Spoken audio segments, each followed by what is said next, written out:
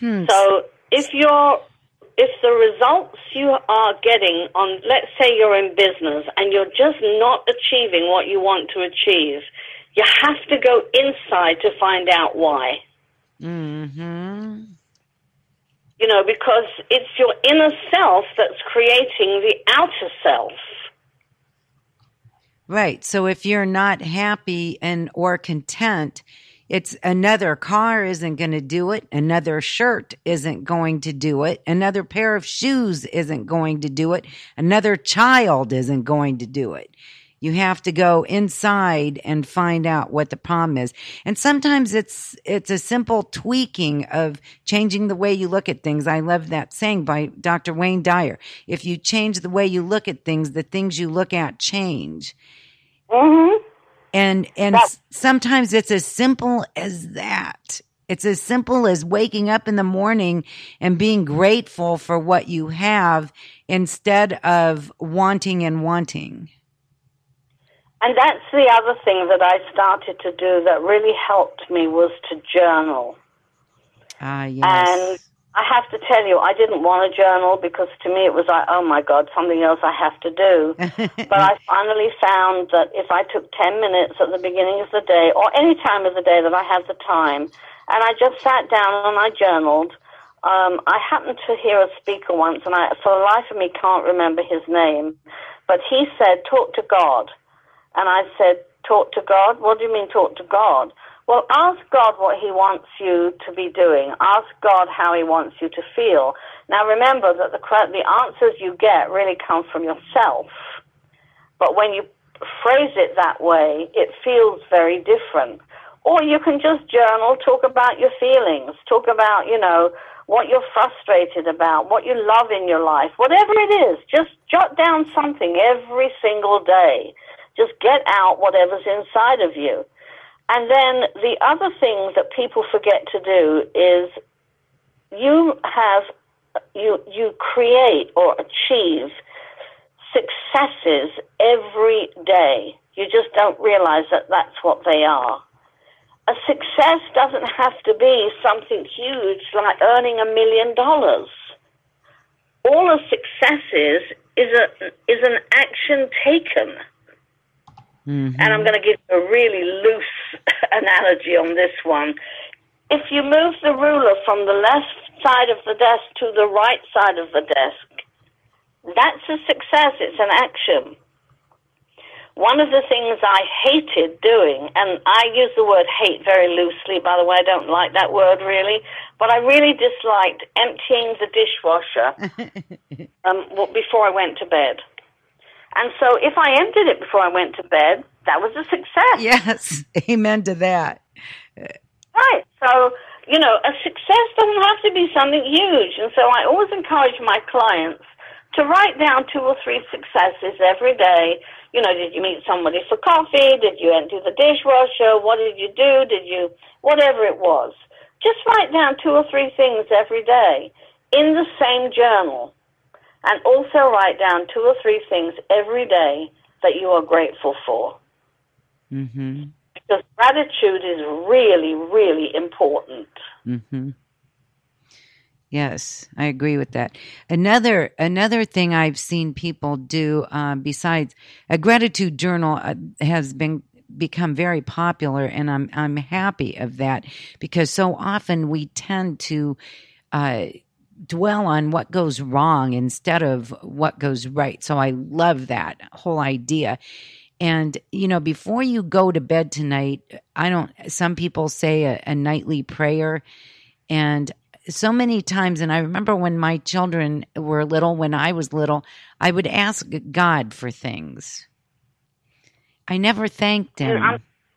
Mm-hmm. And you'd ask God for things? Yes, I would ask God to take care of my parents or for a new bicycle for my birthday. And when I was raising my children, I made sure that we stuck in a thank you in there. Right, absolutely. And, you know, the first book, although I wrote my own book, I was also a contributing author in another book years before that called Giving Gratitude. Mm. And And one of the people that was in that book who wrote a chapter was Dr. Wayne Dyer. Oh, wow. So, you know, I've known for a long time about gratitude. We forget. I can't tell you that I'm always 100% perfect when it comes to all those things, but you do the best you can. Right. And perfection is just something that doesn't exist. Mm-hmm. If women have a tendency to reach, in fact, I was talking to a coach last week, and I'm very transparent with things. And I was having a little challenge getting this new business off the ground because it's something so different than what I'm used to doing. And he said to me, have you thought about the fact that it's because you think it has to be 100% perfect, and if you can't do it that way, it won't work? And he hit me right between the eyes with that question. Right. Because it had been so long since I'd had to think about something like that. After all, I've been a coach for over 20 years and a clinical hypnotherapist for nearly 25 years. So I knew I could do that. But this was something so different, I wasn't sure, and I was questioning myself. Right, right. When he said that, so please, if you are thinking you have to get, and I'm really talking to your listeners, if you have to get things perfect, stop it. Because it doesn't work. All it does when you think you have to be perfect is give you stress. Mm-hmm. Right. And it gives you that fear of you can't let go until it is. And so when is the right time? It's the right time is not when it's perfect, because it's never going to be perfect. Make it a work where you see that you need to change certain things while it's in the process. Exactly. Right. You know, think about people who create, and I know because I used to do this, people who create, if anybody had told me that I would ever be able to write a book and that it would get published and that it would become a bestseller, I would have said they were out of their mind. Because for me, unless everything was perfect, it couldn't possibly be done. But fortunately, I had a really good book coach.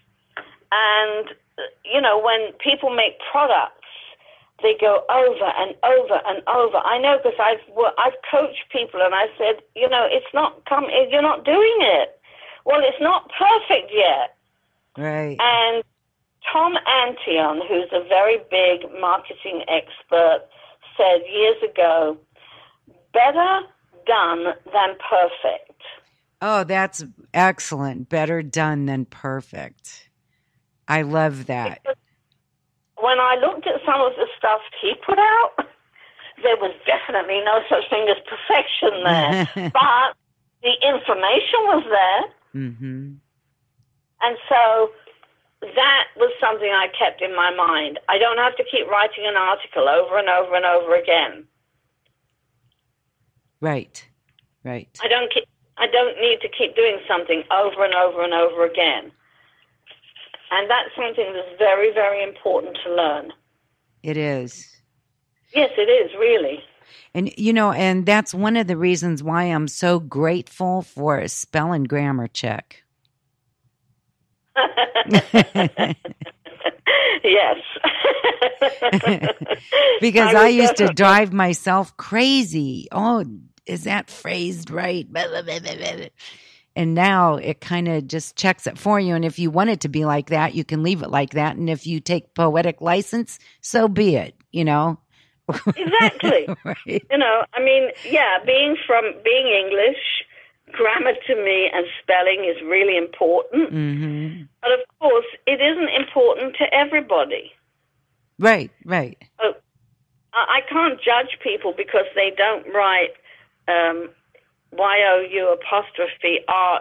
They write your instead of the short version of you are.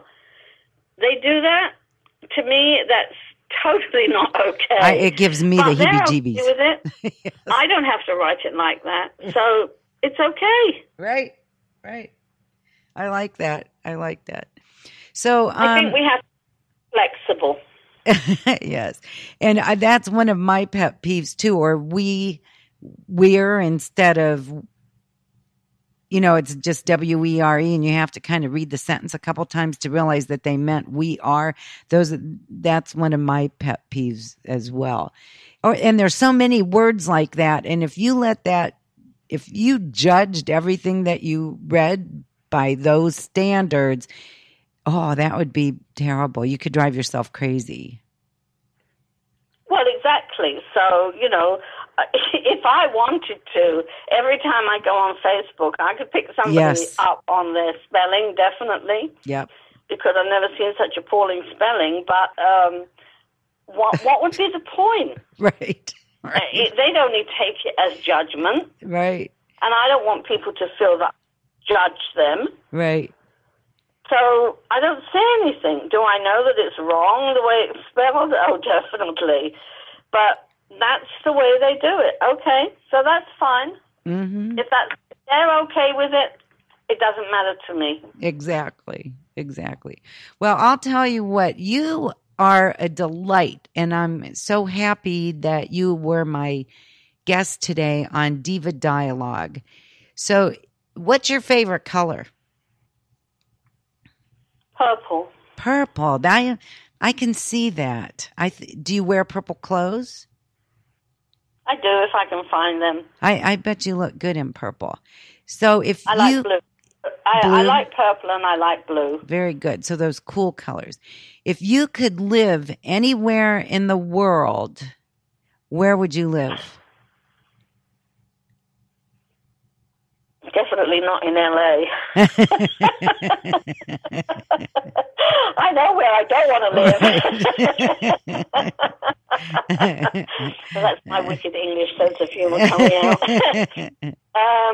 I honestly don't know. I'm 75. I'm happy with my life. If my grandchildren weren't here where I am, because I do have 6 grandchildren in their teens, I would move away from California and live somewhere different in the country. I don't know that I would go and live in another country. I don't think I could go back to England. Truthfully, I think I have way too much growth to do that now. I still have my friends, I still have my family there, and I do go back when I can. But if I was going to live somewhere else, it would be somewhere else in this country that would be more countrified, where people connect more. I don't know if you know LA or where do you live? I'm in Michigan, but I spent 20 years in California, and my oldest son lives in Long Beach. Okay, so people here do not connect. Mm-hmm. People just don't connect the way that I consider connection. I lived all my life until I was 38 in England, and everybody was very close. You made friends, you were close, you knew your neighbors. It was like that. It doesn't work like that in LA. Right. It's too spread out. It's too spread out, and the vibe is different. It's just different. Well, I find that it's very important to me at my age for people to be authentic. Right. And I know when they're not. And if they're not, I'm very transparent. And I do that because I think it's necessary. That means that I pick people in my life who are willing to listen to the truth.